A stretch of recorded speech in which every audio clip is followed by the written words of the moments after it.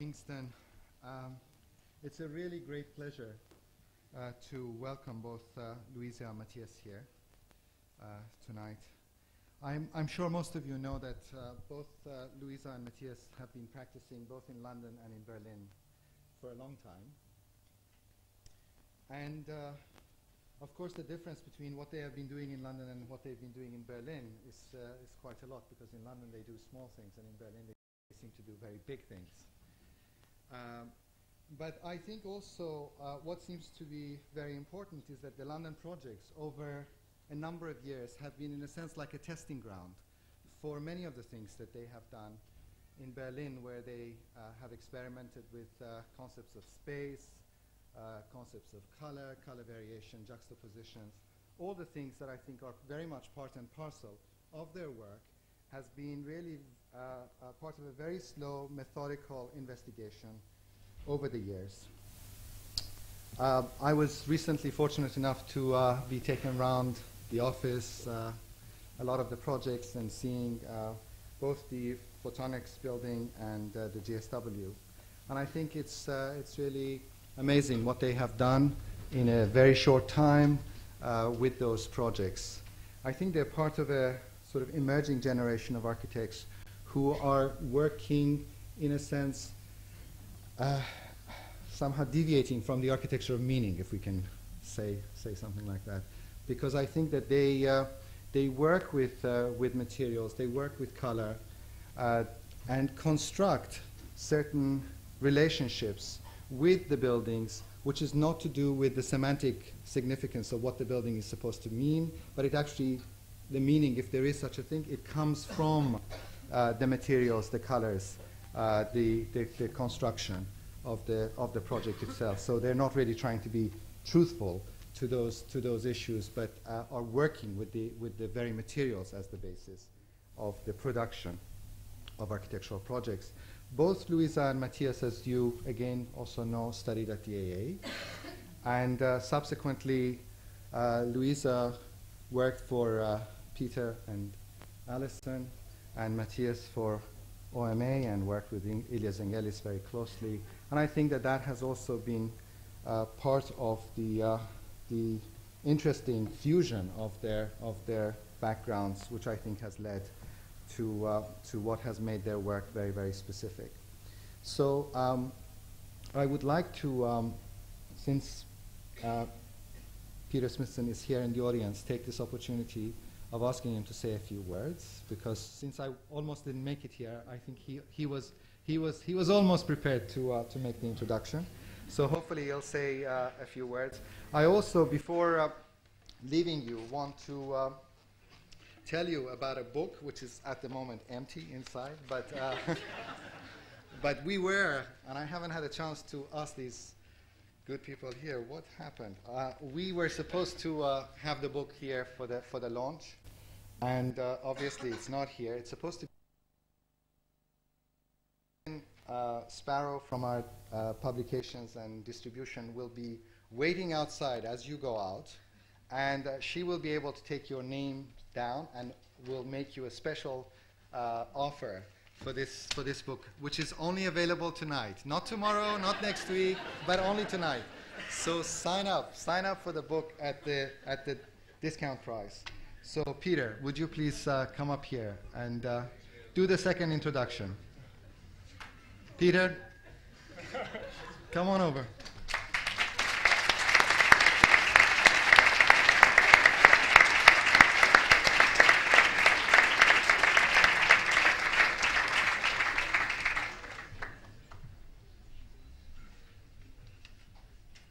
Strange to have two introductions. But the difference between the two generations is very distinct, I think. Is that in visiting Matthias and Louisa's house, there's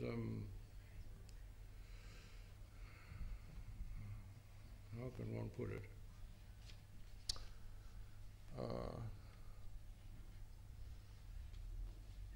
That the objects of daily use are subject to a kind of theatrical impasto, I suppose is the right word. That is that, whereas in my generation the objects of daily use were regarded as sacred, which I suppose we inherited from Charlotte Perriand, who died last week, age 90, that there's another drift. And you could say, well, in this room there's another drift, you know, where everything is coloured white, and it produces a mask. So that may be that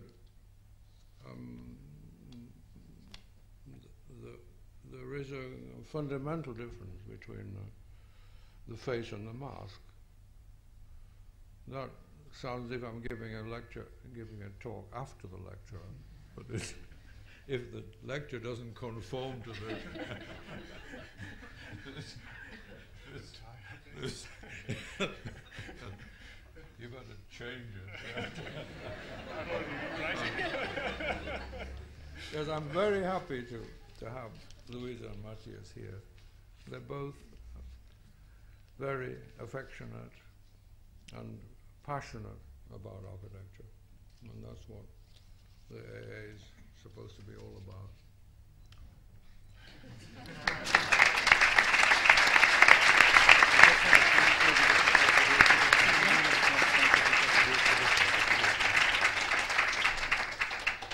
Third introduction.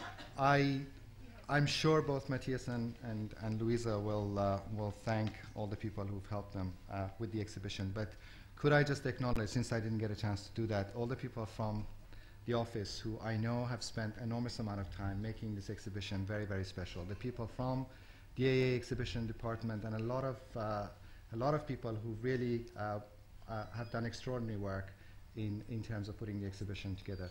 Thank you very much.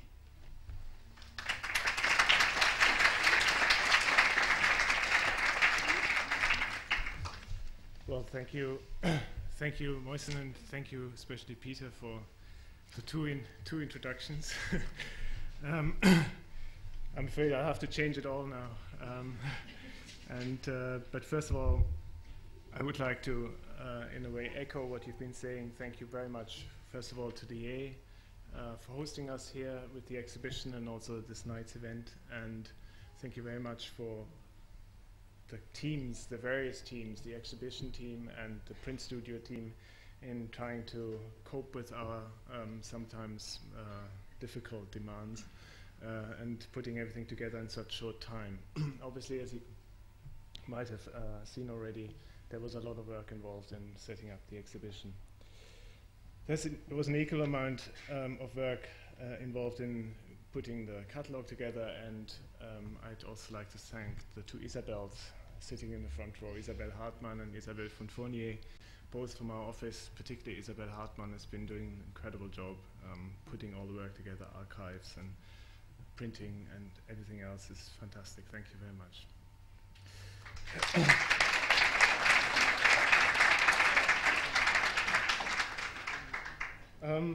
To get over the embarrassment of a sort of double act, we decided to split this lecture into 4 parts. And this is, if nothing else, this is one thing we've learned from you, Peter. You once gave a lecture together with Alison here in 2 small parts, which I remember very well. So we're not trying to do the same, but anyway, the structure is similar. And I'm going to start by talking about our experience in Berlin, which in a way is crucial to what we've been doing over the last 11 years. So could I have the first 2 slides, please? The first 2 slides. As Moisen pointed out, we both studied and taught here at the A and decided in 1988 or 89, something like that, 88, that we wanted to concentrate on our work in the office and found an office, and we did work for a while solely in London, but as the situation in London is, well, was then as it is today, difficult for young architects, we started to enter competitions very quickly, and because of my background in Germany and my years in Berlin, obviously Berlin seemed a kind of obvious choice.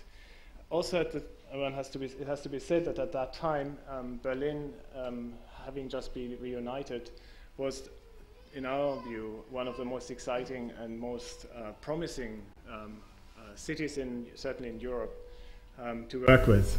And the experience of those 10 years in Berlin, I think, has profoundly influenced our thinking on architecture and urbanism in particular. Can I have the next slides, please?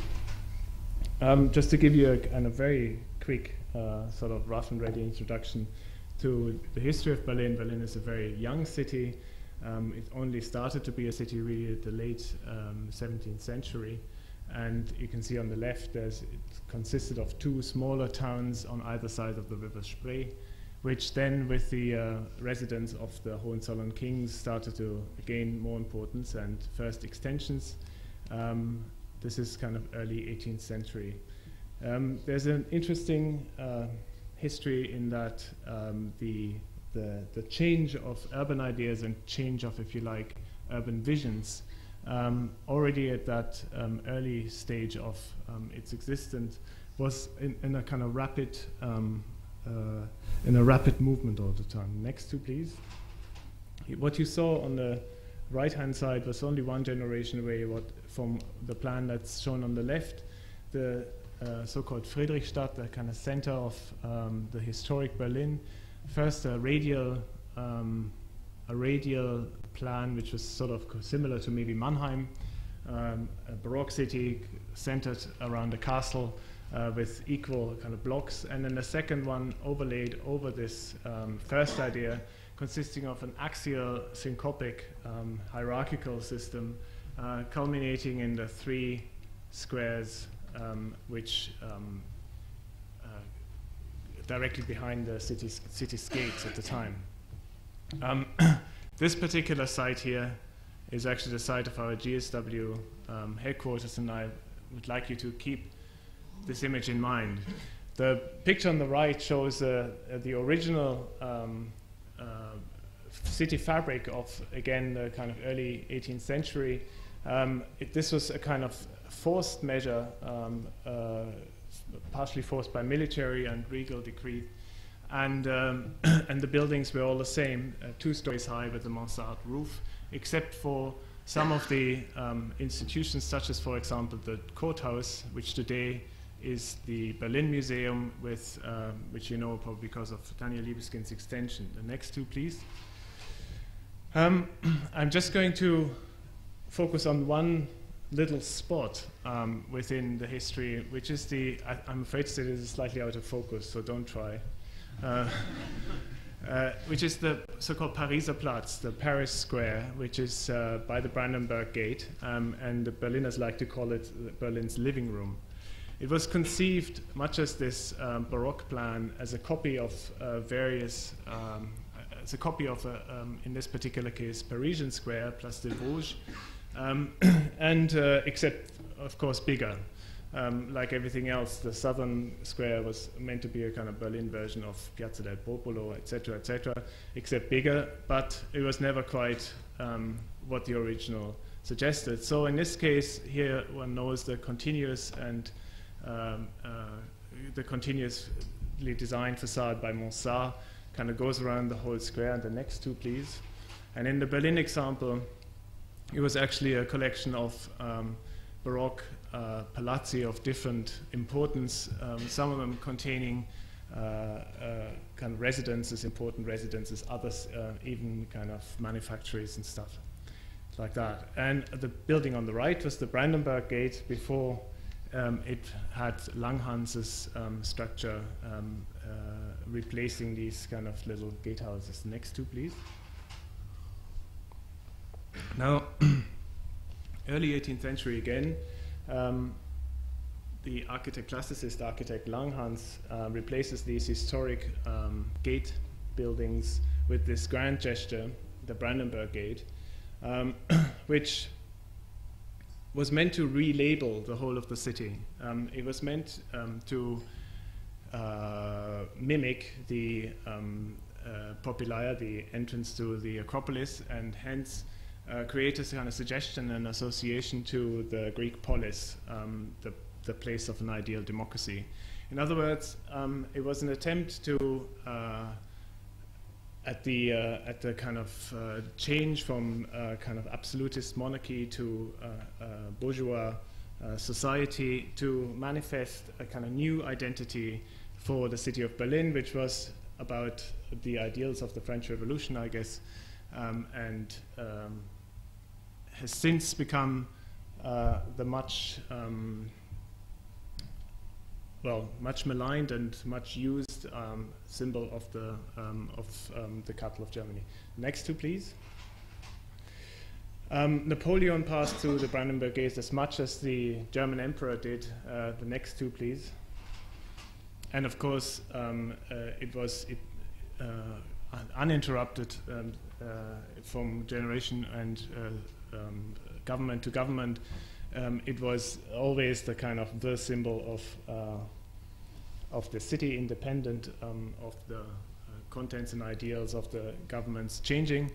And I guess it may be assumed its most powerful and its most potent state altogether when it was surrounded by the Berlin Wall and stood empty in a kind of nowhere's land which could not be entered. This symbol of what was meant to stand for humanity, from humanitarian ideas of equality and fraternity, freedom, in a way exposed and isolated in this space, made one of the most powerful statements, I thought, of the post-war city. The next two, please.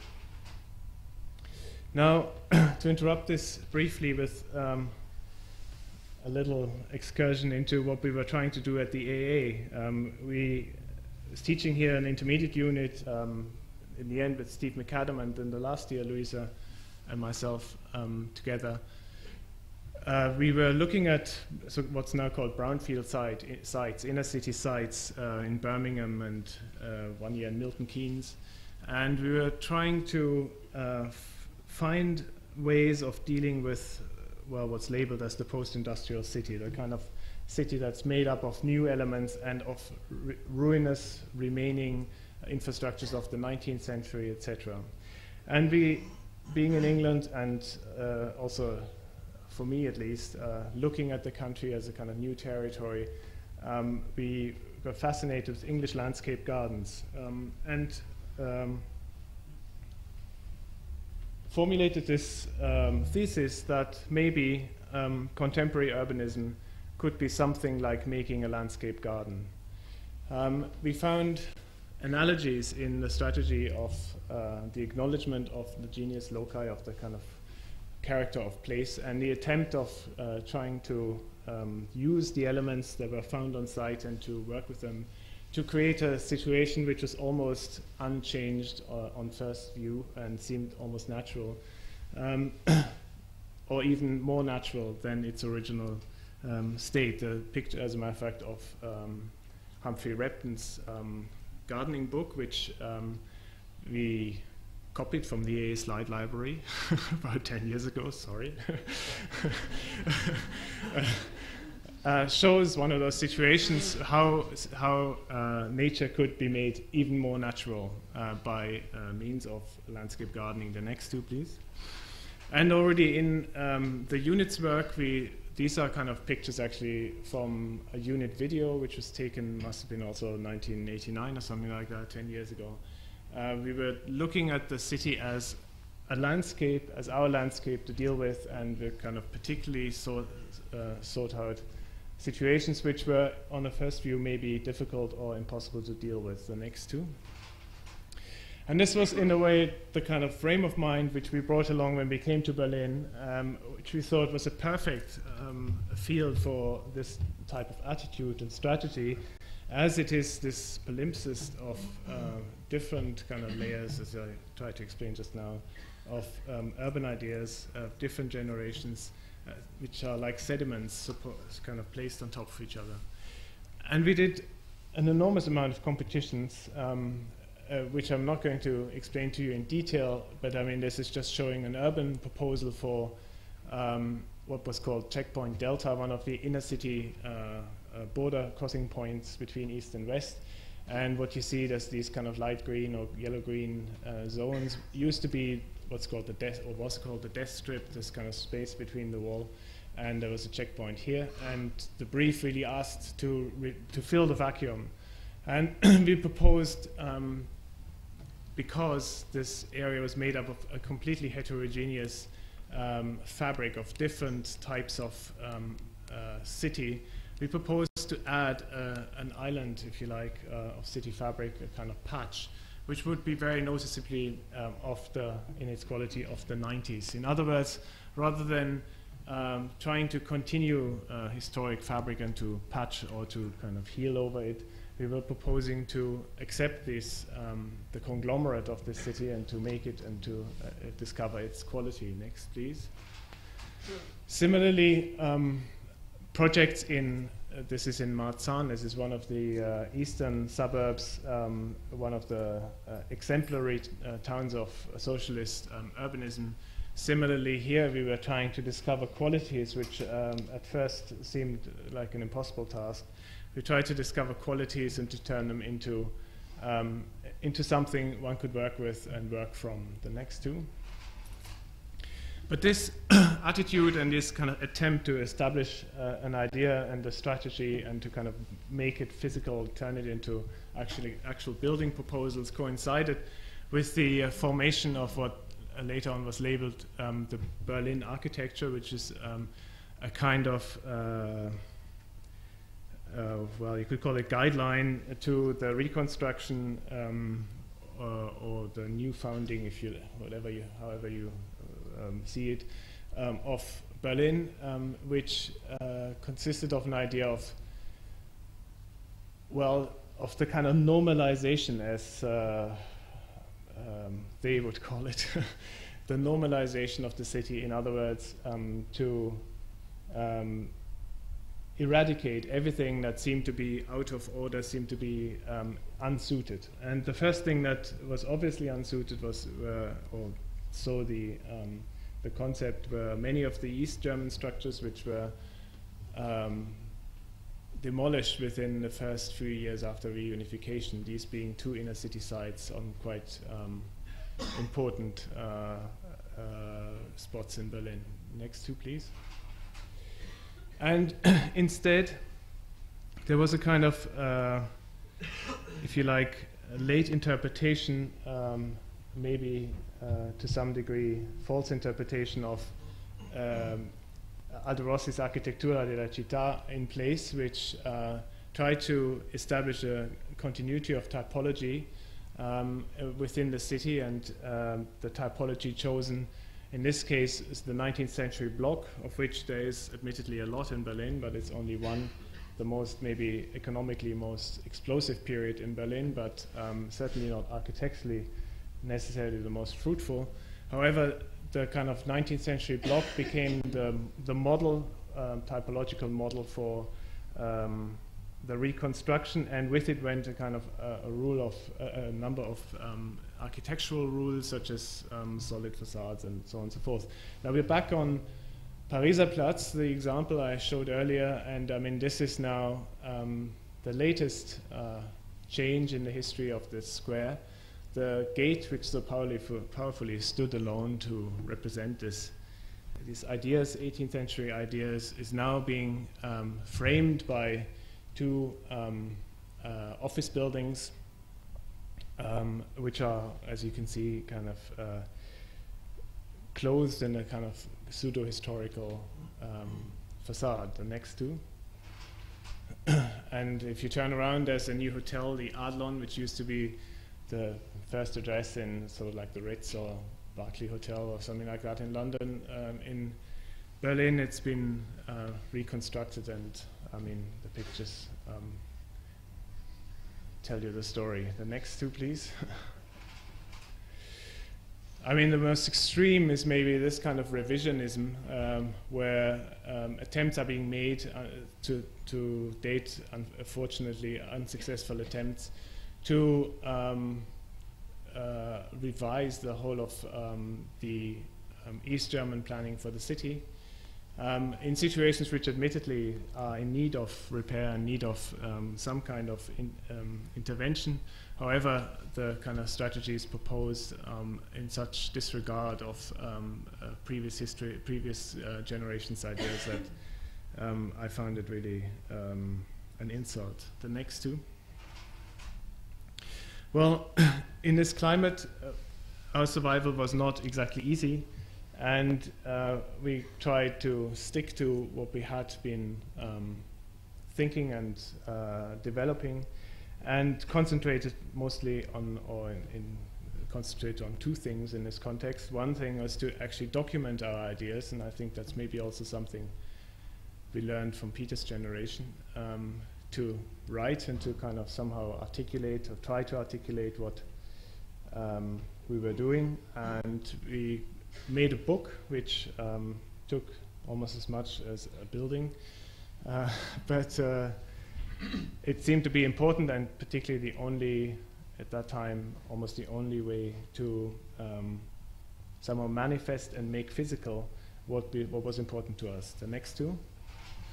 And the other thing we did, with not alone but a great team of architects and collaborators, is to try and fight for this building, which has been completed or is almost completed recently. A competition that we won in 1991 in spring.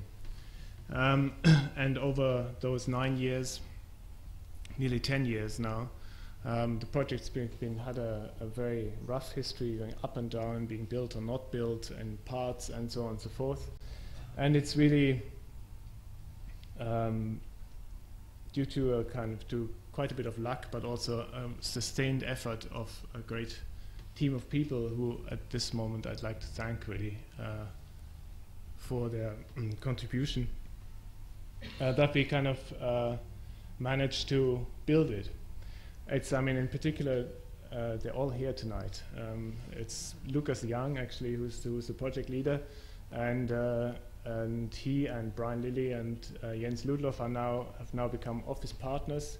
But there's also Philipp Engelbrecht and Govert Gerritsen, who's especially come from Rotterdam tonight. Thank you, Gov. I don't know where you are. But further than these, an enormous amount of people who put really a fantastic effort in trying to get this building built, and I think it's, in a way, our joint success. The next two, please. It was, the brief was to extend this building, which was built in 1961. It was conceived in the 50s. And it was located on Kochstrasse, still is located on Kochstrasse, right next to Checkpoint Charlie. These people who know Berlin, this is Friedrichstrasse, and Checkpoint Charlie used to be here. That used to be the wall, and it's just here. When we were confronted, the brief asked for twice the amount of square meterage as the existing tower. It's a headquarters building for what one would call a housing association. However, it's the largest of its kind in Berlin. It's landlord to 70,000 flats, so it's a big, really property organization. And when we first were confronted with the brief, we were nonplussed or disappointed, because we thought that maybe this is a kind of a project, typical project for beginners. It's too difficult to deal with, and so they give it to the young architects. And first, we had real antipathies against this building, but we soon learned that it was actually quite an important part of Berlin's history. The next two, please. It's located on a site which I pointed out to you before, where these kind of two systems, the Baroque systems of the radial city and the axial city, are overlapping. And this is an aerial photograph already of somewhere 1910 or so, showing what was used to be this Baroque two-story placement sans roof, relatively low rise and low density as part of the city, exploded into what Hegemann labeled the Steinerne Berlin, the stony Berlin, the city of Mietskasernen, kind of rental barracks. And you can see the kind of minimal spaces in the courtyards and all that, everything one knows of 19th century Berlin history. And the picture on the right is showing the same site in 1945, and you can see the extent of the damage in this part of the city, which obviously, as it is very central, was also seat of many important political and party institutions, hence a kind of target to extensive attacks. The next two, please. And this is the exact corner where our building stands now. Next two.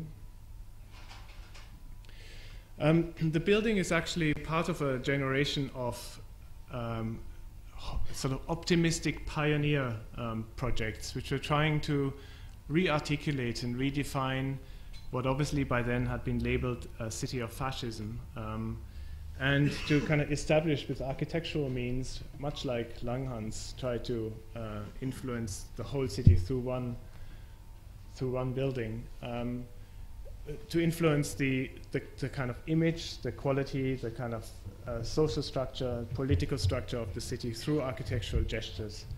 An exercise which was obviously doomed and in retrospect may seem a little naive. However, I mean, if you look at the serious faces of all the Berliners in the background, and also particularly on the absence of buildings, note the absence of buildings behind, one cannot but be sympathetic to the kind of idealistic or at least kind of optimistic attempts that were made here. This is an original drawing, or a drawing of the original scheme by Schwebes and Schossberger, the name of the architects who were then quite successful commercial architects in Berlin. And note, please, the petrol station at the corner, announcing the arrival of the car in the city, and obviously supporting the idea of an open floating space within object-type buildings. Next two, please. And it had great importance to Berliners, as you can see. Also, it was topped out and flagged, and the floors were counted and everything else. It was, after all, the first building of that sort of importance within the former newspaper area, the Fleet Street of Berlin. The irony of this building is, however, that it was conceived, as I said, in the 50s, and it was completed in spring 1961. And the wall, as you know, was built in August 1961, and so this location, which was intended or used to be very central to the historic city, was all of a sudden at the periphery of the western part of the city. Next two, please. The Cold War had culminated in the airlift, and then finally in the construction of the wall. And on the right-hand side, you can see an interesting episode of the history, urban history afterwards. This building, belonging to a publishing firm, Springer Verlag, which runs the kind of major daily, or some of the major daily newspapers and many other magazines, built as a gesture of defiance, built this headquarters building right up to the wall. This is the wall, you can see it here, the white stripe. And the building is clad in sort of golden aluminium, so that when you look from the east, you saw at the horizon, you just saw this kind of golden strip. And it's an obvious gesture, which didn't go unnoticed on the other side. So these 8 high-rises were built 3 years later as a kind of answer to this provocation. And the space between these high-rises is, in a way, to us, it seems at least, a kind of witness to this particular highly interesting and partially tragic period of the city's history. The next two, please. The final kind of urban vision, if you like, that affected this area was IBA, the International Building Exhibition in the 80s, where a kind of strategy of the two centers, as it was called officially, somehow accepted the fact that the city was divided. In other words, there was a center in the east and a center in the west. Up to then, urban planners had always been thinking as the city of a whole, which at times had some sort of absurd connotations. But IBA kind of concentrated on the repair, what was called the repair of the city. And those, again, who know Berlin, I mean, this is studded with international projects. There's, for example, there's Eisenman here, there's Haydak, hold on, where are we here? Haydak is here, Abraham is here, Herzberger, and so on and so forth. But I mean, the theme and the kind of programs of this exhibition were about housing, and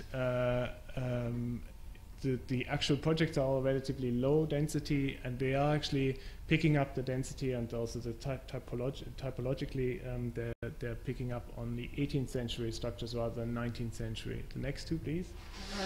And this somehow whole attitude kind of was again completely put into question and rendered useless at the moment the wall was removed, and what had happened before was reversed, namely that all of a sudden this site became again, or is today, the sort of Manhattan in inverted commas, the kind of central business district of Berlin. And the photograph on the left is, I find, particularly touching in a way, because this is Erich Mendelssohn's extension to the Mosse Verlag. You all know this photograph with from architectural history books. It used to have wings over here, and this is a historic building with a 1920s or 1930s extension, which had been chopped in order to be able to erect the wall. The next two, please. Now, to come to the concept of the building, we were trying to pick up on these different traces that we had found in our research, and we proposed a kind of composition of a number of building elements or building blocks, if you like, which were somewhat responding to these historic conditions. There's first of all a kind of low-rise which has somewhat the scale of this 18th century typology or structure. There is a kind of building which accentuates the corner and brings the level of the parapet up to the kind of famous 22-meter height, the Berlin 19th century typologies. And then there's, of course, a high-rise which somehow flanks this isolated tower of the 1950s and brings it back into a kind of composition which addresses all different aspects, or tries to address anyway, all different aspects of this part of the city, notably also the kind of overlay of the structures, Baroque structures at this point, and also the space between these high-rise buildings across the wall. The next two. This is again documenting the, as a matter of fact, today all of this is covered in building, but they're only going up to this height, and this dialogue between buildings across is still very noticeable today, and I think I'm glad that somehow this trace of this period has remained. The next two, please. If you inside the building, I mean, it's structured analogous to the idea. This is the old tower. There's a kind of soccer building sitting underneath the new slab, and there's this kind of low-rise which follows the line of the street, picking up the corners of the Baroque land division, but bending in to make a new entrance which kind of flows into this foyer, which, as a matter of fact, we saw as a type of covered street. In other words, a kind of continuous surface, which actually this is how it's been realized as well, a continuous surface from the street into the building, allowing for whatever public activities are happening within. The next two, please. It has it's covered, it's a very low space actually, very flat, and it's covered in a roof which is split open. It consists of two parts which are so cantilevering from the two sides of the building, leaving a gap and allowing light to come into this kind of deep space. Some of the pictures, I'm afraid, are still from the building side. We only have very few finished images at the moment, and this is actually a premiere tonight for you to see them. So next two, please. Next two, please.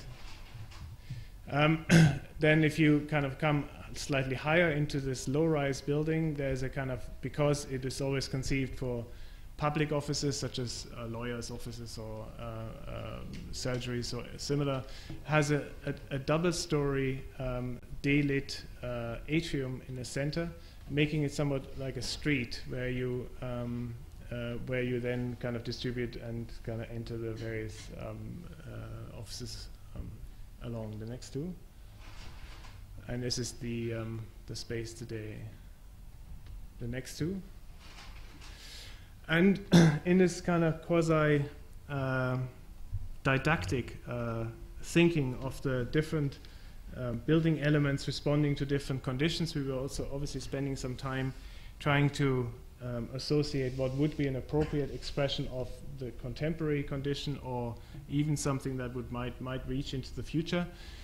And this is like 10 years ago, and we were getting in touch with various people, kind of discussing concepts of offices and work in cities and so on, and finally ended up developing a kind of low energy concept for this high-rise building together with Ove Arup's partner, who supported us with this project right from the beginning and been following it through all the way.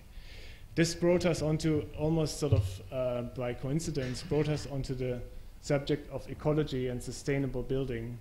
We entered it not as a kind of programmatic step, but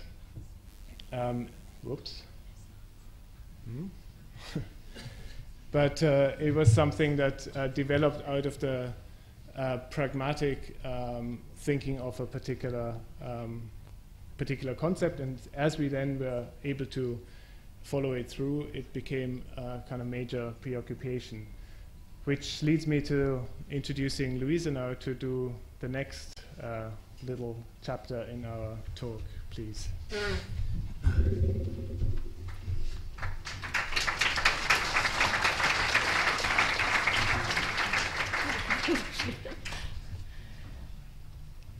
The second part of the talk, next slides please, is on ecology, as Matthias mentioned. We're interested in ecology actually on 3 levels: on the scale of the city, on the scale of buildings, and on the scale of the individual person. All of these levels are actually mutually independent, and you can't really separate them, but I'm going to try to separate them to make the ideas clear. Next, please.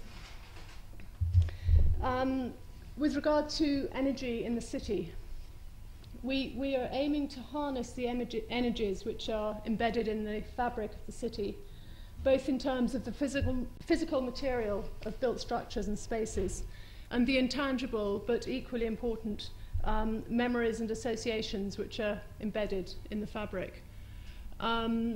This actually shows a perspective quite early on, before we got involved with fire regulations and things, of the GSW tower taken from the existing building, looking out over that space Matthias was talking about, the dialogue across the wall, looking out across towards the high-rises in East Berlin on Leipziger Straße.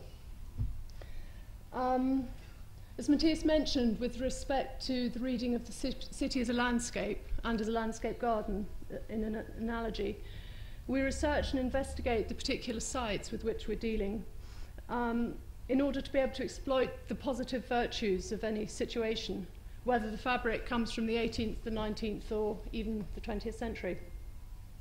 Next, please. European cities are all palimpsests of ideas overlaid by generation upon generation, and we're looking to create responses which are sensitive to the presence of previous generations, rather than aiming for demolition and whole-scale redevelopment and treating the site as a tabula rasa. So we tried to bring the memories of the city and its citizens to the surface, and in that way to render its history legible. On the right-hand side, you can see a plan which was made in the early 90s under the directorship of Hans Stimmen, who was the Senatsbau director, or basically the architect in charge of the redevelopment of, well, architect-politician, in charge of the redevelopment of central Berlin. And the point that Matthias made about the continuation of the Berlin bloc as being the chosen typology from many typologies which have existed and exist in Berlin, you can see here very clearly in that everything that is yellow was in the early 90s void. It was bombed out and hadn't been rebuilt. The black were existing structures. And it was this plan shows the idea that basically everything that's yellow should be filled in. And only the streets and the three squares on the left and the square of the two cathedrals and the wide width of Unter den Linden near the top should be the public spaces of the city, and everything else should be filled to the 22-meter block height. Next, please. Each generation may make its own mistakes, but we find that it's more constructive to the embodied cultural energy of the site to aim to repair these, to work with the given in a positive way and creative way, than to seek for demolition and redevelopment. Next, please. On the matter of ecology with respect to buildings, which is a slightly more involved chapter in ecology, we aim to exploit the resources of the natural environment, i.e. mostly the sun and the wind, in order to reduce the amount of energy needed to run the building. And as all the architects here know, will know that, in fact, of energy consumed worldwide, approximately 50% is used in the running of buildings, so it is a significant amount. And with Over Arup, with whom we were working on GSW, they have been aiming to reduce the energy by about 40% on the GSW building. And whether or not we have achieved that will be known in the next year or two when we take the measurements and see how the building is performing. But anyway, that is the forecast. Next, please. So it's the form of the building and its orientation on the site, which in a way are the first major moves with respect to the sun and the wind. And then in addition, the internal planning and the materials used in the construction all play a part in conservation of energy. As you may remember from the slides Matthias showed, we oriented the building north-south. This is north and this is south, which we also did for urban reasons, because that was following the grid of Friedrichstadt, the second extension of the city in the 18th century. And here shows the section of the building, and we were aiming to have a very narrow plan on the main slab to maximize the daylight, so that there's a narrow section. And you can see the wind roof at the top, which I'll talk about later on.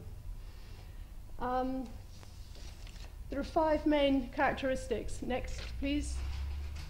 With respect to the ecological aspects of the building, which I'm just going to run through. So, as I mentioned, the narrow plan, the main function, apart from, we hope, a kind of elegance in the building itself, is obviously not distant from our minds, but is that one gets a lot of daylight and you don't need to use electricity and electric light a lot of the time. Next, please. So that there you can see the building under construction and the getting light in on both sides, and the transparency when seen from the east. Next, please. Buffer zones, a bit like wearing a coat, which actually I wish I had on now because it's quite cold, but on the west side of the building, which is here, for the whole height of the building, we have what's called a thermal flue, which is, in our case, a 1 metre wide space, about 65 metres wide and 65 metres tall, a continuous space, which acts like a large kind of jacket or eiderdown in protecting the interior of the building from the extremes of weather. And in the same way, in fact, on the east facade, we have a very compressed zone, but nevertheless acts as a buffer zone. And you can see here a simulation by over Arup showing the main space being kept warm in this case. Next, please. So this is the east facade, a sort of compressed space with triple glazing, and the west facade under construction. This is the final layer of glass going onto the thermal flue. Next, please. Sun protection is obviously a major consideration. With our north-south orientation, we get long east facades and long west facades, which is what we wanted to create the stack effect for natural ventilation, which I'll talk about in a minute. But the corollary of that is that one needs a lot of sun protection because you'll get the low-angle sun east and west, in particular the west, of course. And we made the most of having a thermal flue in the sense that we had a protected zone, weather-protected zone for the shutters, so we put the sun shutters within the flue where they wouldn't need a lot of maintenance. Next, please. This is seen from the inside and on the building itself. Next, please. And thermal mass is an issue which, particularly with very transparent buildings that have a lot of glass, becomes even more important. So we used a quite heavy floor construction and big, well, the columns needed to be large structurally, but anyway, we leave exposed concrete on the columns and exposed concrete on the ceilings. There are no suspended ceilings to improve the thermal performance of the building, a bit like the way the Romans had huge, heavy, big stone floors. Next, please. However, the main aspect really of the measures for energy saving in the building is really the cross ventilation. And in its simplest form, I'm not going to go into it in detail because there are many different variations, but its simplest form shows that air comes in on the east and goes out on the west. Basically, the sun is heating up the west facade during the day. Even if it's not out very strongly, the west will heat up more than the east. The east side is shaded in addition by the existing building. And there's a different pressure, negative pressure here. So if you open the window a little bit into the flue, you'll create a draft, and the air can travel through at very slow speed. You don't notice it as a draft. And this shows the thermal flue under construction. You can see the depth of 1 metre. Next, please.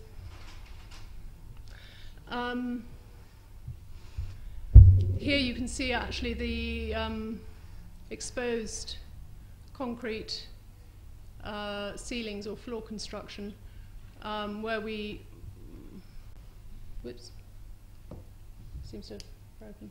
Anyway, where we put the lighting and the sprinklers between the different pieces.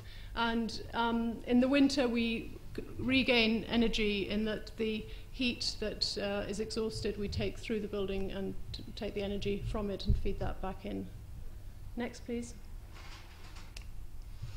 One other major aspect of the ecological side of the building itself is the effect of the wind. Obviously, putting up a high-rise does affect the environment around it.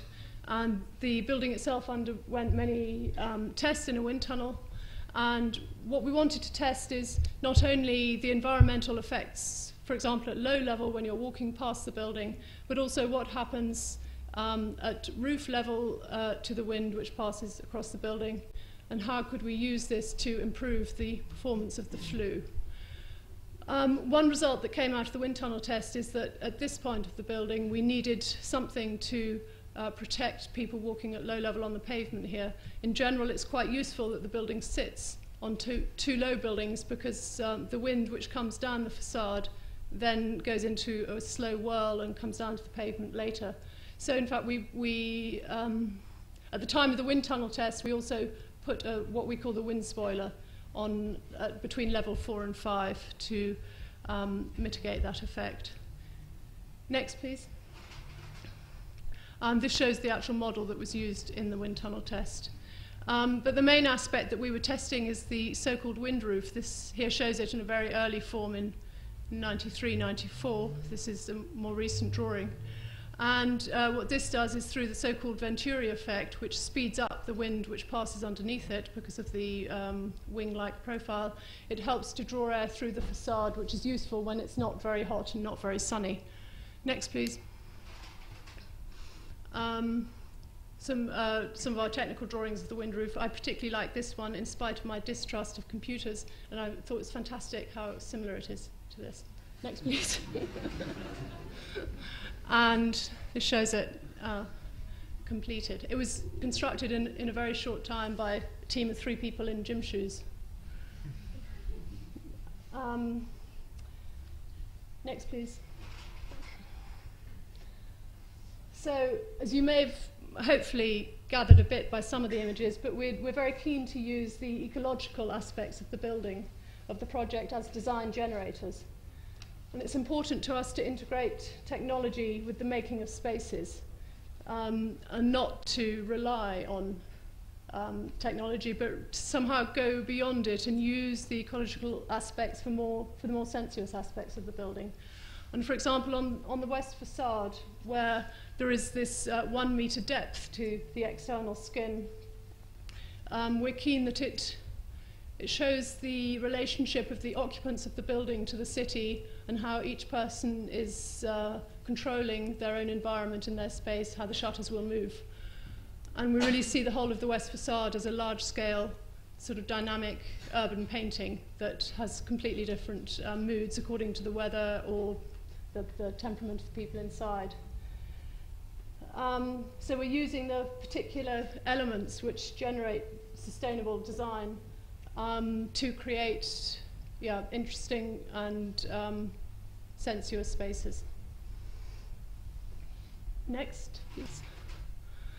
And now just a short mini chapter on the well-being of the individual. So the ecological movement's main concern is really to make the environment of this and future generations more suited to humans. But how do you judge this? And is it possible to measure this? And it's difficult to do it in very quantifiable scientific terms. And instead, one's perception of the environment is via one's senses. And our sensory equipment becomes our measuring tool. So everything which addresses one's senses therefore becomes part of the wider ecological idea. And success in this aspect of ecology is not achieved through technological and quantitative means, but on a sensory and very much emotional one.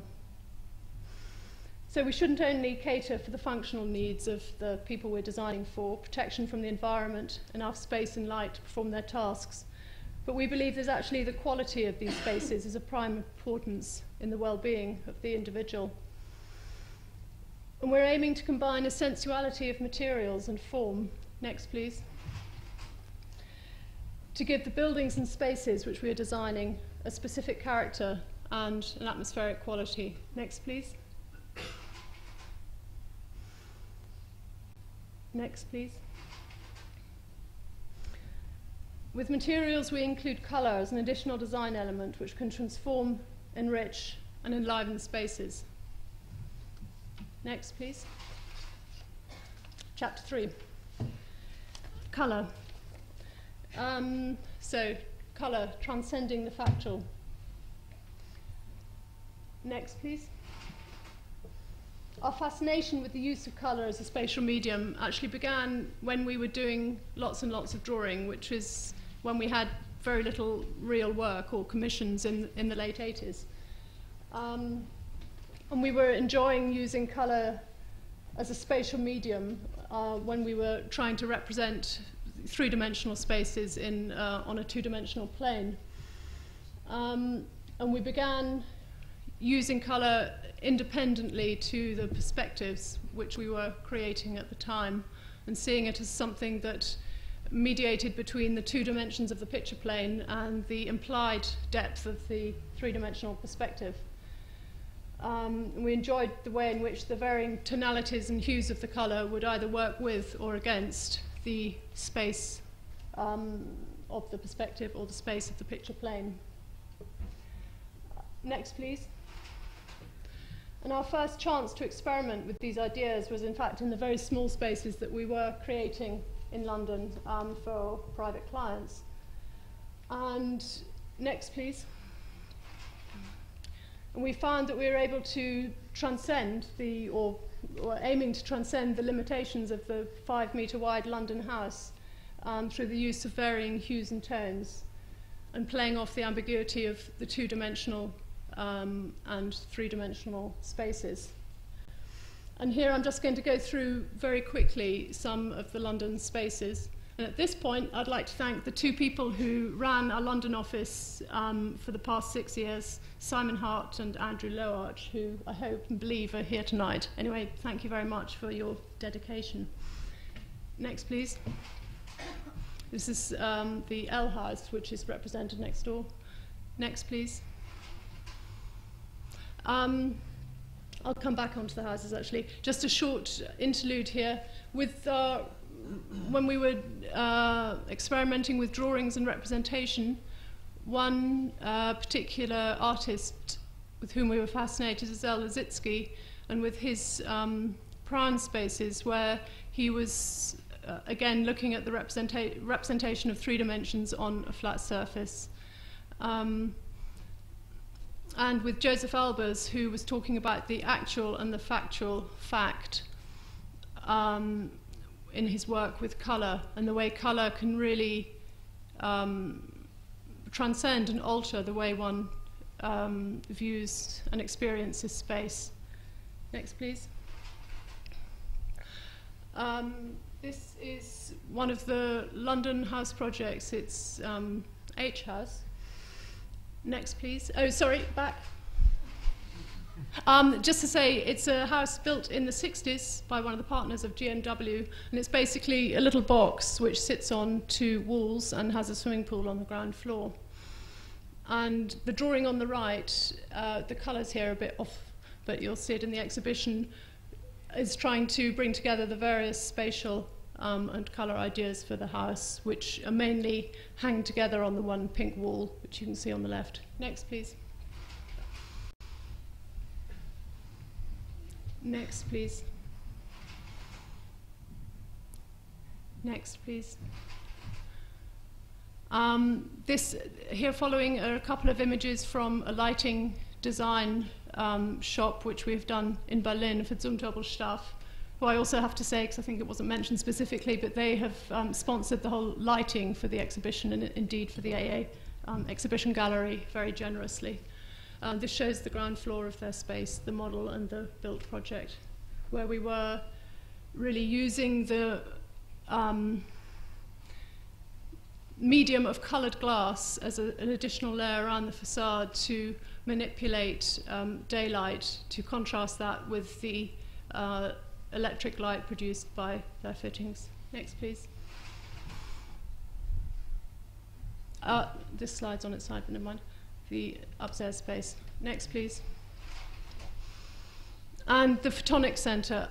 Here I'm going to talk about colour in a bit more detail with relation to the architectural ideas for this project. And it's at this point, actually, in particular with this project, which was a much faster one than GSW, because we won the competition in '95 and it was completed 2.5 years later in September '98, where we were able to bring our experience from the London houses to Berlin. The Photonic Centre, in our case, is a pair of buildings which were to house or are to house laboratories, workshops and offices on 3 floors and a production hall on 1 floor, situated in an area of former East Berlin. This is a huge former airport, which was the main airport for Berlin, and the whole area used to be used for, well, weapon research during the war and after the war for scientific research. In fact, these 3 buildings surrounding our site are rather beautifully ordinary buildings from the 1960s. here, here, and here on the model, which are actually under conservation order.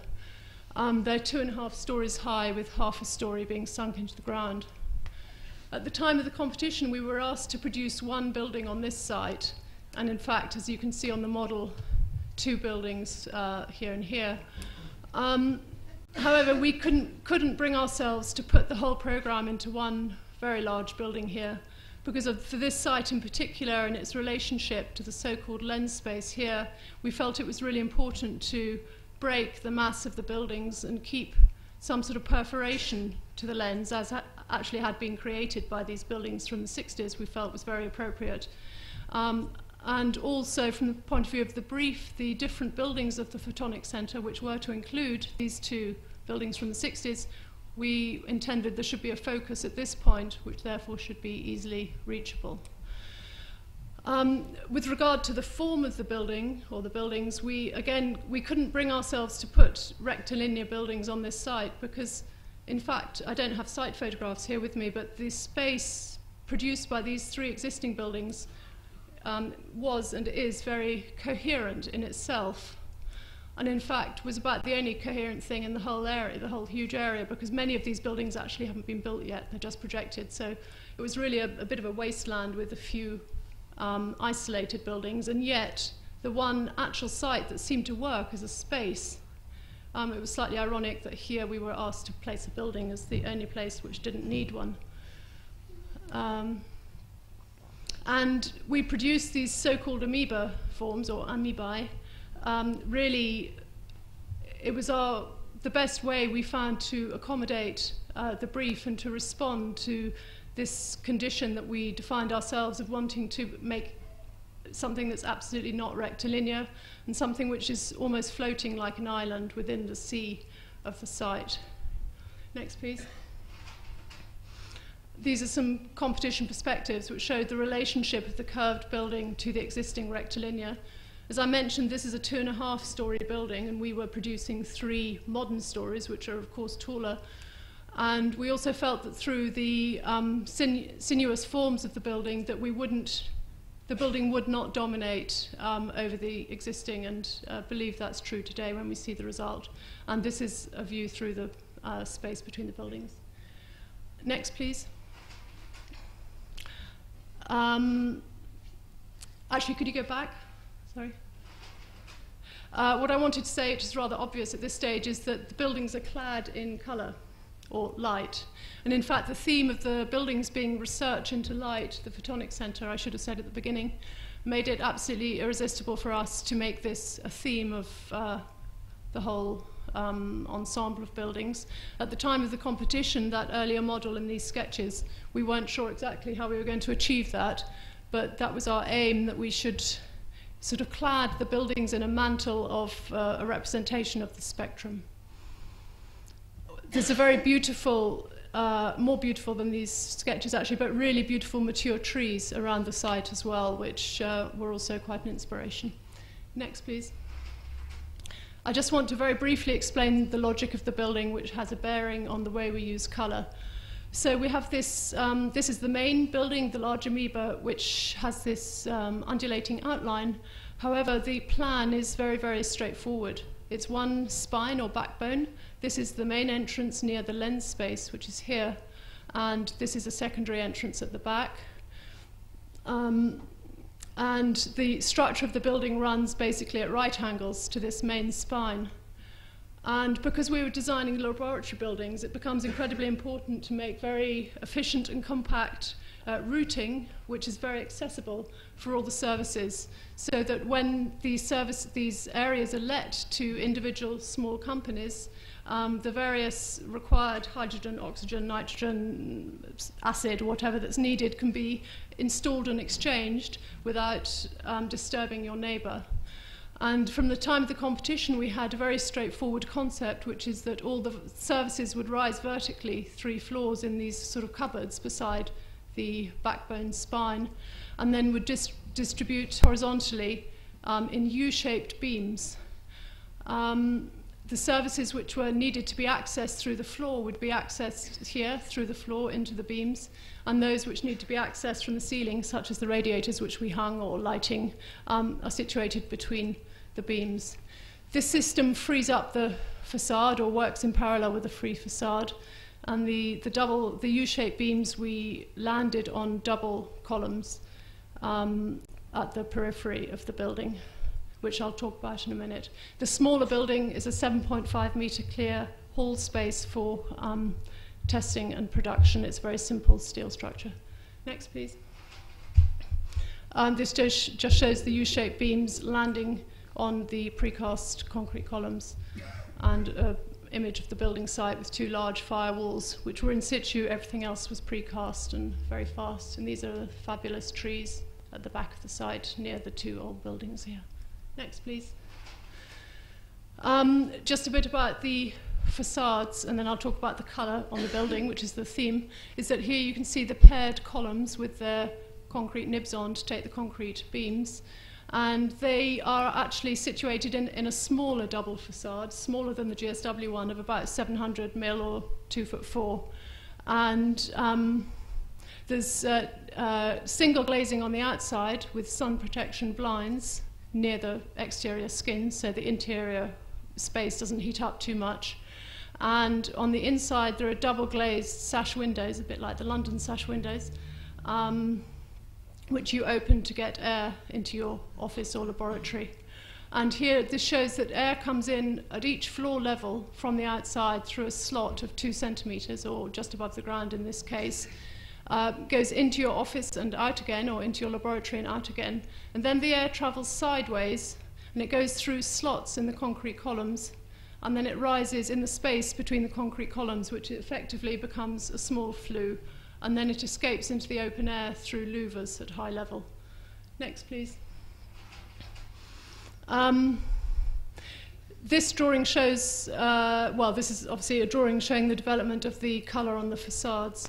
On the hall building, which is a single-storey building, we were distributing the colour in kind of wave-like formations. We didn't want to have any horizontal continuous joints because it's a single-storey space, and we didn't want to cut up the facade as we wanted to do to show the 3 stories on the amoeba. And this shows the columns in the entry spaces. And we were there the day they started to paint the columns on one Sunday, and it was absolutely fantastic, the difference between a concrete column and a painted column, because it totally transforms it and actually renders it apparently non-structural. Next, please. These are some construction photographs. So this is the greeny side near the trees, and the red side, which is in the space between the 2 buildings. You can see the slots here. This is before the exterior glass went on. Next, please. I'm just going to show 2 or 3 shots inside. This is an atrium space where we also brought colour in because it's attached to the sky. All the other spaces, like the corridor spaces, we did monochrome in greys. And here we did a series of blues on the exposed concrete, getting more intense towards the sky. Next, please. This shows, you can see the wave patterns in the main production hall. And I included this slide for my mother, who likes people in the photographs. Next, please. And this shows the space between the 2 buildings and one of the large entry hall. Next, please. So, just to...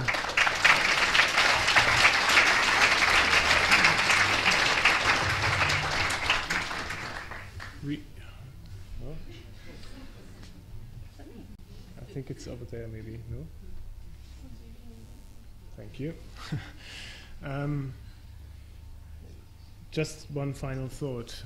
You were probably wondering why Wysiwyg, and also maybe why stereoscopic photography, which we have to thank for, give our thanks to Jan Bitter and Marcus Braid, who've been kind of traveling across the continent to try and get everything onto the film stereoscopically. Well, it's maybe a thought which ties in with what you were saying, Peter. I'm not sure. I mean, for us, architecture is, of course, first of all, a pragmatic discipline.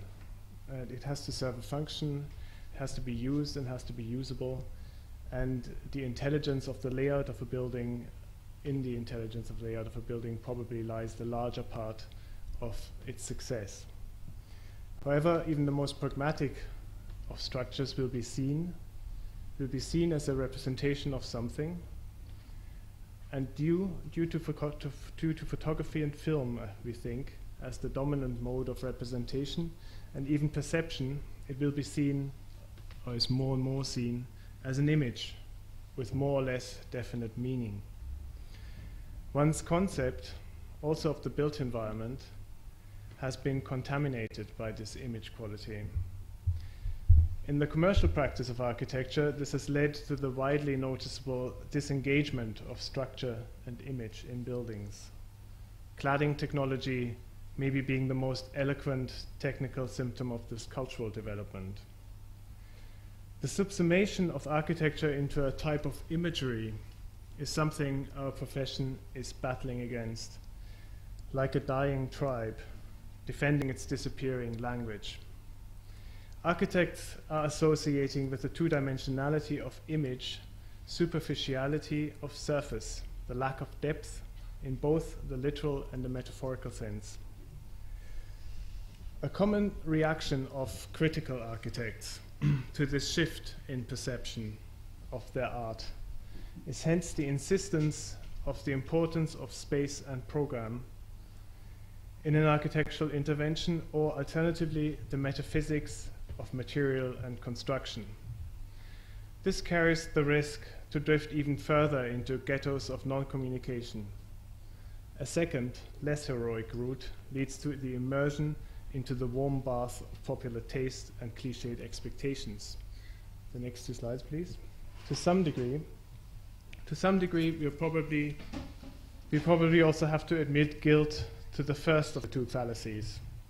Although we like to raise our awareness to the fact that in architecture it is not the visual concepts which affect our environments most, but the way they are being turned into a physical presence. The acceptance of the two-dimensional surface as a screen of our perception is a factor which we like to operate with. It's a condition of the cultural context to be addressed and to be worked with critically yet constructively, much as we would deal with urban fabric or the climate. And as a matter of fact, it's the capitulation to the power of the image and its tenuous relationship to physical reality which seems to give us the freedom to refine and redefine the space in front and behind the surface. Thank you very much.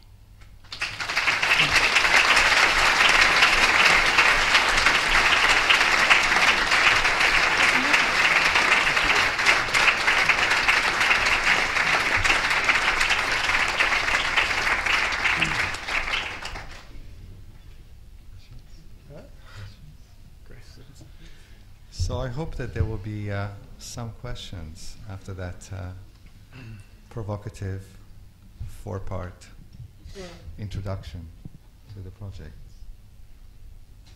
Who would like to start?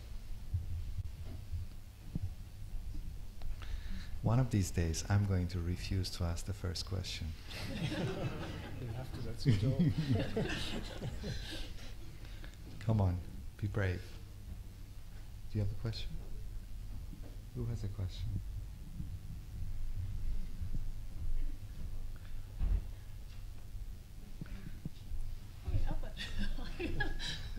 You're a publisher. Can you just get the microphone, please? Come to you.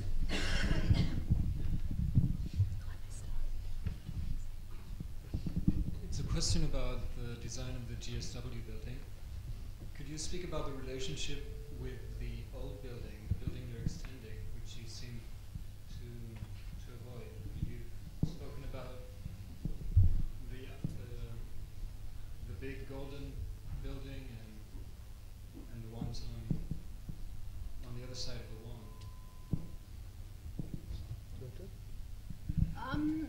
It's not on purpose that we haven't talked about it much tonight. I think we were trying to do a shortish lecture, but for me, the old building is really, well, it was the given of the site, as you like, if you like, as well as the history of the site, which actually generated the whole design.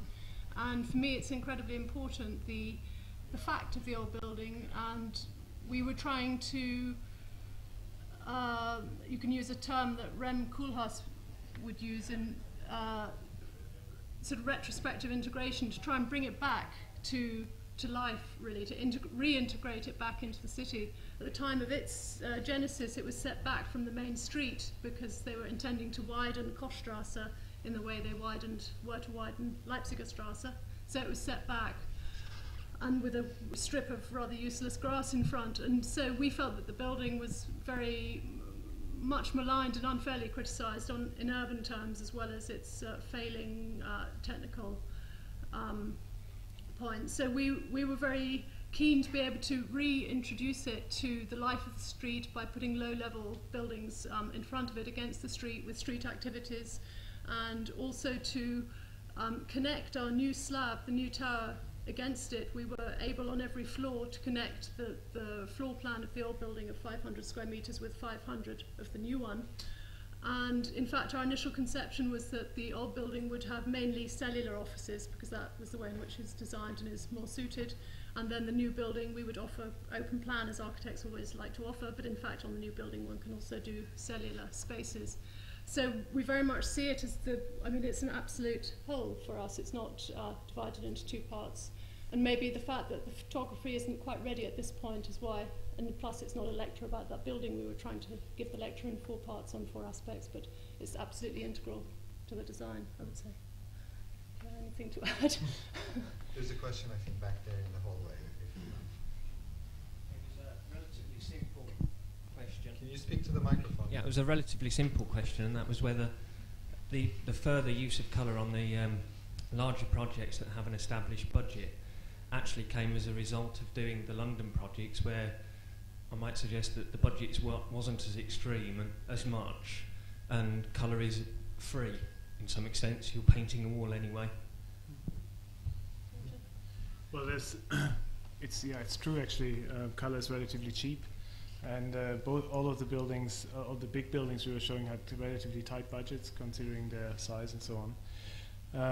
There's one example which I could maybe explain a little more in detail. Is the little round element on the GSW building. It's called, our nickname in the office, it was always called the pillbox. It's now actually officially called the pillbox, so somebody calls it the pillow box, but anyway. It was used to be, it was meant to be covered in pre-patinated copper green. That was the first idea, and we ran out of money, basically. We had to accept a kind of cheaper cladding, and with the budget that we had available, we only could use some kind of coated aluminium or coated steel. And as a matter of fact, the attempt to bring out the coated quality, the fact that it's not a material, not a truthful material, but it's a coated material, that led to the kind of particular color design that we chose on that element. So it's yes. The answer to the question basically is yes. Could you maybe pass the microphone to over here, and while you're waiting for that, maybe I'll ask you a question related to this issue of color. It might be a slightly unfair question, in that given the final statements about the relationship of architecture to image, I wonder how you feel you are beginning to, or what kind of position you think you are putting yourself into, in that the more, of course, you begin to use, or the more you use color in the larger projects, these projects also begin to, or these projects have a very strong sense of identity in terms of their image quality.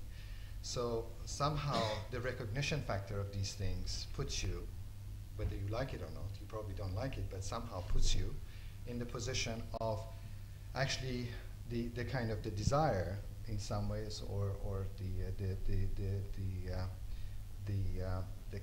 concept of the image as a sort of billboard, in the sense that that also promotes its own kind of space of desire, space of recognition, and so on. So despite the fact that you want to use the color in many ways to resist some of these conditions of the image. I'm wondering whether you feel that you're beginning to find yourself already with the incredible kind of visibility and recognizability of the Photonics and the GSW building in a kind of difficult situation. What do you do next in terms of whatever you do with those colors? They are so recognizable that they almost have this kind of billboard quality.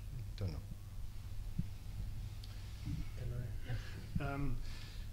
As a matter of fact, it's the Photonics building appeared about 3 weeks after its completion, already appeared on a television ad without our knowing, actually. So what you're saying is absolutely true. But what I was also trying to say in the statement is that I think we can't escape this this factor. I mean, a good example for building trying to escape the image quality and not being able to is Daniel's museum in Berlin, because it's obviously it's a museum about, if you like, the unspeakable, and certainly it's a museum that is not trying to be representational of anything, yet it's being dealt with as an image, as a symbol, more than anything else. So I think, I mean, this is what we have to confront. Somehow we can't escape it. And what we're trying to say, or what the thesis is, to me, at least, is that we are, in a way, accepting this. But by accepting it, we're also playing with it. We're also undermining it. We're also questioning it. Or put it like, I mean, I think the experience of our building is much, much richer than the image. I mean, you have to go there and feel. We have tickets outside. That's the book that's at discount price. Oh, well, you didn't mention the book's got lenses. I would like you to. I would like it if you could explain more the relationship of, or the form obtaining process for the plan in the Photonics building, and how that inserts in your discourse on ecology, as the shape of the object seems to insert very well with your discourse on the ecology of the city. But then when you describe the plan as it responding to the need of the adaptability inside, or adaptability for resource disposition for the occupants, maybe I'm just entrapped by the fact that it's a rectilinear plan that you showed us, but I would like you to comment more on how you came to that plan and how. Do you mean the internal planning? The internal, the internal plan of the building, for the building. You had an image of. Yes, well, from an urban point of view, we wanted to connect 2 points, 2 entrances, and we wanted to do a very straightforward, economical and logical plan. Yet we knew at the same time that we wanted this illogical, irregular, sinuous outline. And we felt that putting the main structure at right angles to this spine and combining it in 3 dimensions with the U-shaped beams and the distribution of services, that allowed the columns to come anywhere they liked on the facade, and yet it maintained the structure and rigidity of a very orthogonal system which allows this exchange of services. Does that answer your question? Well, but with the orthogonal system, I mean, your response to the urban context was not necessarily an economical and logical one. No, it wasn't. And then the inside of the building, I think you're explaining that it is. But yet, I suppose they're both inserted in your discourse on the ecologies. Do you want to? Yeah. I mean, I think it's maybe, well, I mean, to explain it on a sort of factual level, it's the building's conceived like a laboratory building, and laboratory buildings are very no-nonsense buildings. They have to be very regular, and they have to be flexible, and so on and so forth. And it's the exceptional quality of it is the sinuous form, which has a certain rationale in that it creates different depth space, which is something that's quite welcome with a particular brief that we had, and it also obviously sits within the urban context. But I mean, if you're asking the question on a sort of architectural level, then I think that it's maybe best answered with the remark that Peter made at the beginning about our, as Alison put it, put-away culture. It's the kind of the functional, the everyday is necessary and that we think we have to deal with and we have to make it work, but it's not sacred to us. So in a way, to put a kind of cloth of color around this and to make the facade a kind of spectacular element seems not illicit. Yes, but sorry, but like an ecological response is not necessarily an economical and logical one, and that's why I think you can't beat this building on economics because it has a very, very deep plan, and and hence the relationship between net and gross areas is perfect. No, so I'm all for an ecological, of course. That's what I mean. That the inside. I don't think, or I would like to know how, like how in a discourse of ecology, which necessarily involves like a redundancy of the system and not necessarily like a linear logic. The plan that you devised, how you came up with a plan like that.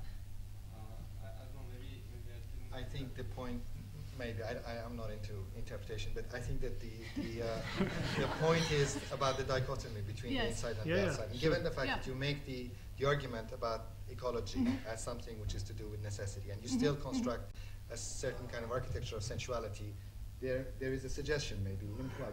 You're not saying it directly, that maybe the inside is not as sensuous as the outside. So how come that you can use the argument of functionality on the inside and somehow use the same kind of argument on the outside and make it sensual? Why isn't the inside sensual? I think you've been there, Moisen, and I saw you enjoying it. But we haven't got those photographs. He was smiling.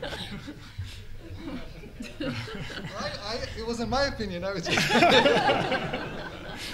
conveying the message. Yes. I think there is a question here, and then Irene is here, and somebody's back there. So. Yes, my question is about time. A building that took 10 years in gestation is actually incredible luxury for architects these days. And I'm very mindful when you showed the slide of the 8 blocks of flats on the other side of the wall, that those 8 towers probably took about an eighth of the time that your one tower took. And what shows in your building, and possibly just to answer the previous questioner, is that incredible depth of detailing and thought that's gone into every bit of it. And then to compare that with the rather superficial city planning ideas that are going on in Berlin at the moment on the larger scale, and the huge developments around Potsdamer Platz, which are happening very quickly. And I quite like your comment on that. Well, I mean, as far as the time, I mean, I think your observation is correct in that we did have a luxurious amount of time to design this building, which, but also at times it means it's an absolute nightmare, because to sustain a kind of planning and design team for 8 years, I mean, you know what it means.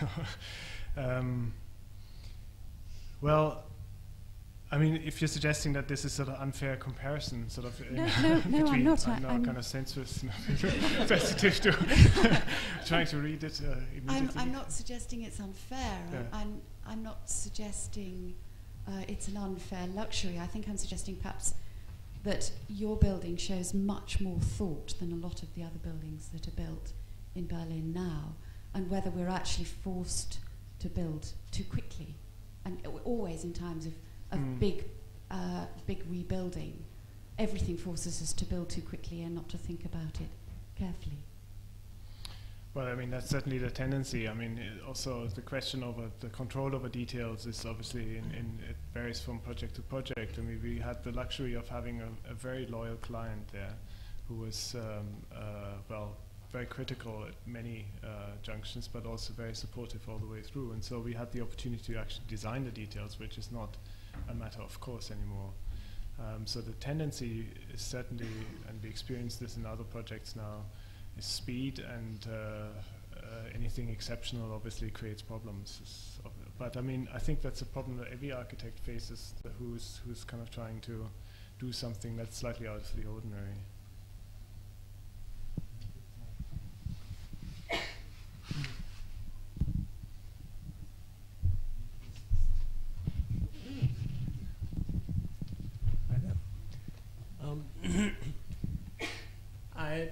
may be wrong, but it seems that the last time that very large-scale experiments were made with color was in the 60s. I mean, the type of images which I have in mind are especially perhaps the periphery or some peripheries of Paris, maybe especially to the north, a little bit to the south, I mean to the south of the periphery, that is. And what intrigues me in those buildings in the 60s, there are very few in England, I wonder why, but is that the architects seem to be embracing two things at once.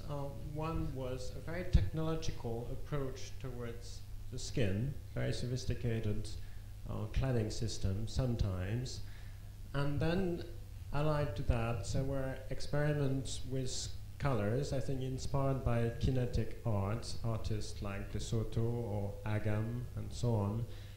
And so there was always a very curious relationship, between on the one hand this artistic intention and on the other this technological intention.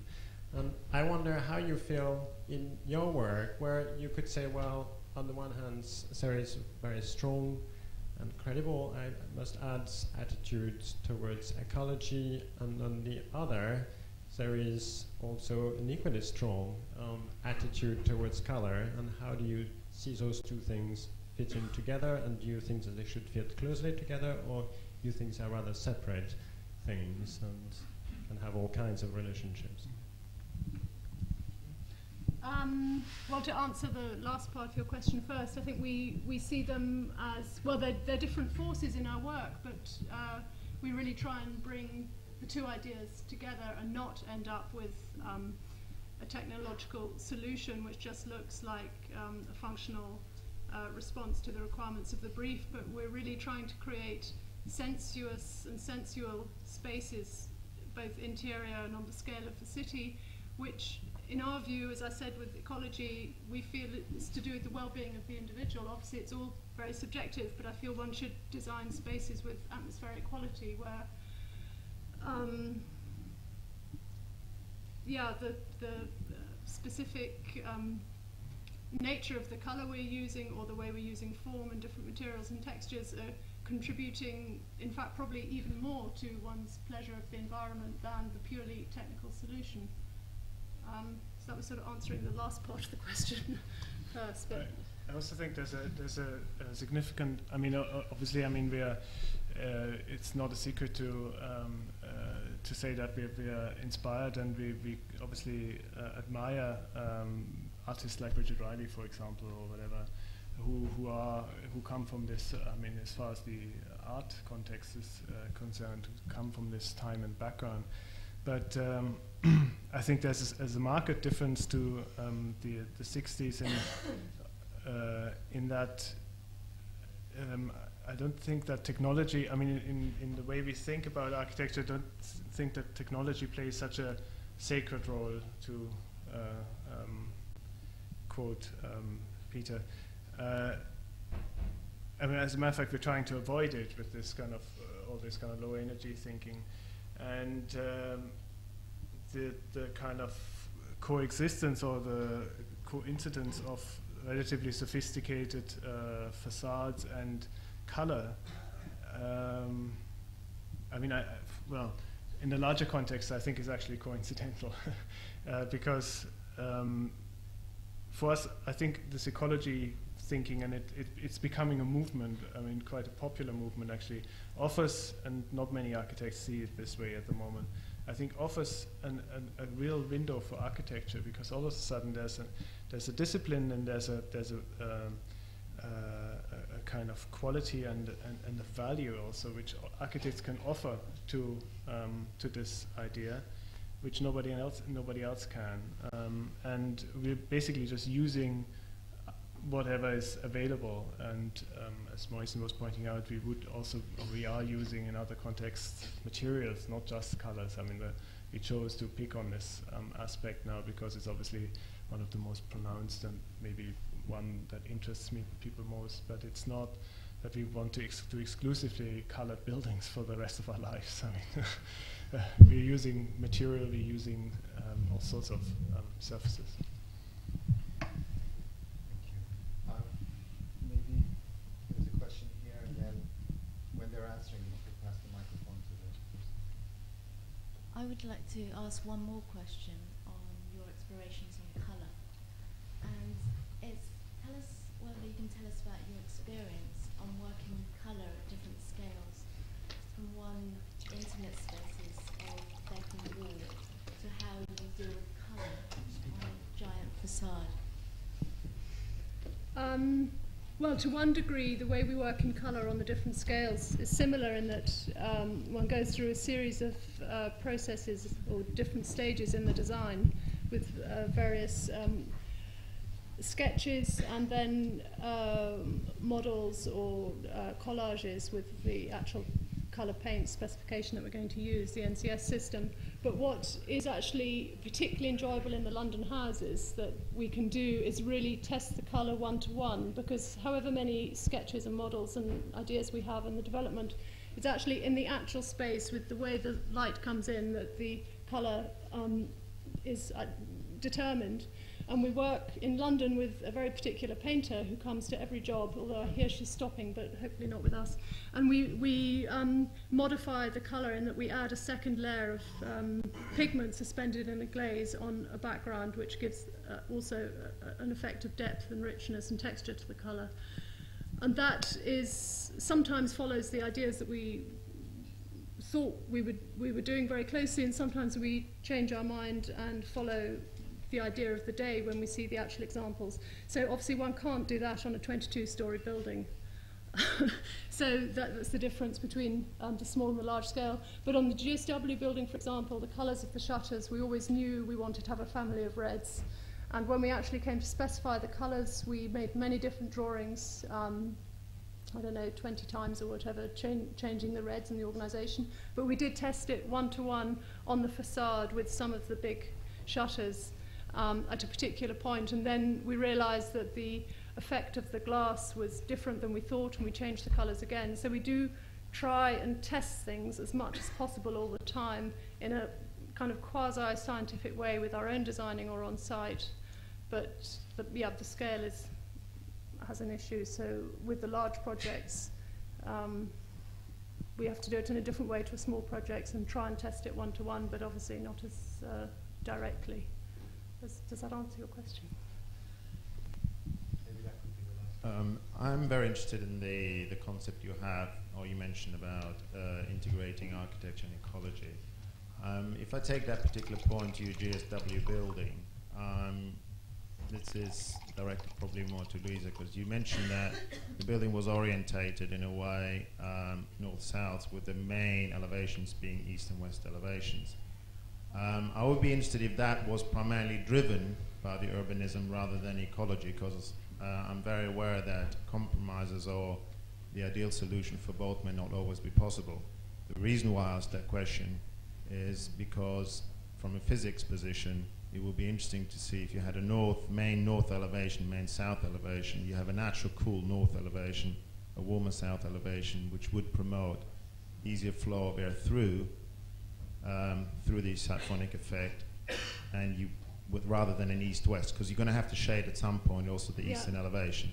So you did mention, to give you the credit, the point about the architecture as well. What interests me, was it mainly, did the architecture win in this particular position rather than the ecology? It's a good question. In fact, the main, I think the driving force of the form and orientation is an urban one. But the fact that the east facade is very luckily shadowed by the existing building, and the importance of the existing building to the scheme is hereby underlined, was very useful for us. But again, then if you were to have a north-south, then you have the problems of shading a south facade, are different to the ones of shading a west facade. And with our short south facade, we've basically got louvers continually for the whole thing, so it's totally shaded.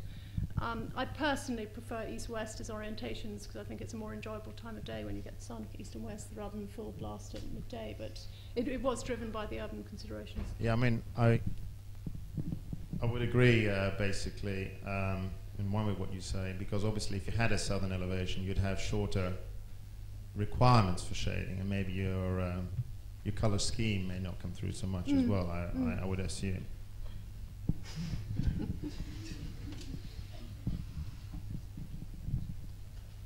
Could I then ask maybe Peter?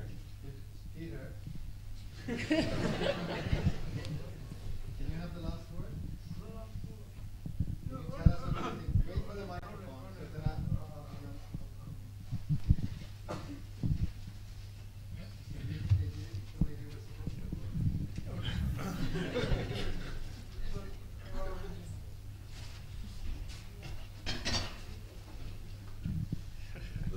the image that I was trying to transmit spontaneously about the face and the mask, I think arose from a postcard that Louisa sent me, where you see the Wysiwyg building,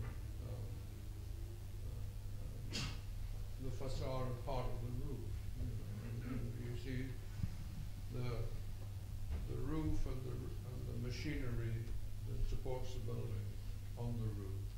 You see that, and obviously I've interpreted that childishly. That is the building, and this is the face. This is the mask. And of course, you then say, well, does that apply to, in your own house, you have the machinery of the kitchen and so on, and the mask that, is it a useful image? Because I had that on Alexandrina Library, where I'd imagined it as the facade, offensive, like the opposite way, this way. And then when it came to draw the section, I couldn't work the image of the fence over the roof. I total design failure, and I've reworked it several times since.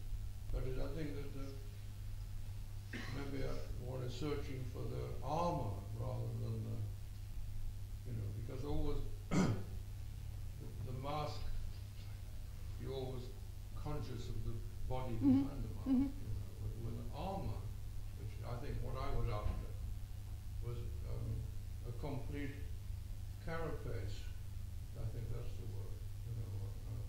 So that the animal and the carapace are a single entity. I can't put it in a better word. But the mask and the face is a different image. That and the marvelous energy diagram, where you reduce the heating to whatever, but the catering remained the same. And the catering was 50% of the heating. What a lot. It's cold in Germany. No wonder they all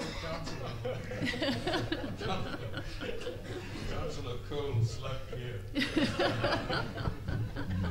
Thank you. Wow. Thank you very much. Thank you, Peter. Thank you.